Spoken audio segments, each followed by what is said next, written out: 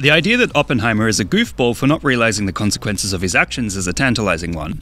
After all, during World War II, he spearheaded a race to create an atomic bomb under the Manhattan Project, a project that produced the first nuclear weapon of mass destruction. Resulting nuclear weapons would go on to be dropped directly onto Japanese cities Nagasaki and Hiroshima, killing hundreds of thousands of innocent civilians and leaving horrendously dangerous levels of radiation that would kill far more after the event. At any rate, memes referencing his "now I am become death" quote have become a scathing satirization of a scientist who spent years designing something that would kill someone, then regretted it as if he wasn't able to perceive the consequences of his actions.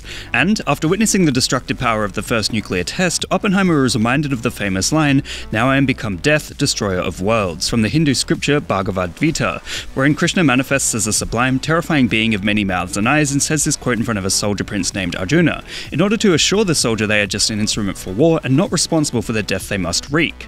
This has become somewhat misunderstood over the years, as many believe Oppenheimer is relating to Krishna, but in reality he was relating to the soldier compelled to take part in an ultimately destructive battle. Backing this idea up is the fact that upon witnessing the Trinity test, Oppenheimer also said, "If the radiance of 1,000 suns were to burst at once in the sky, that would be the splendor of the Mighty One." So it's clear he felt compelled to do his duty in the face of something resembling terrifying divine power. Oppenheimer would later speak against the production of a hydrogen bomb and famously told President Truman that he felt he had blood on his hands after World War II ended.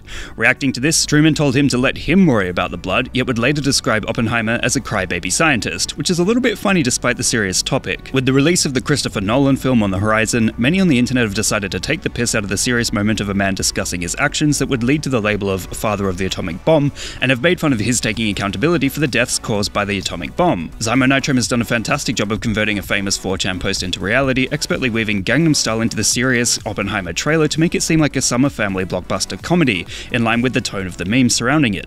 In short, in true chaotic online fashion, the world was seeing an extremely serious moment consistently mocked as the man who fathered the atomic bomb knew his actions would destroy hundreds of thousands of people, but felt compelled by duty to complete his work. Christopher Nolan's Oppenheimer releases in cinemas on the 21st of July, notably the same date as Barbie, so go do yourself a favor and check it out then. What meme would you guys like me to give a lesson in next? Let me know in the comments below. And remember, like and subscribe!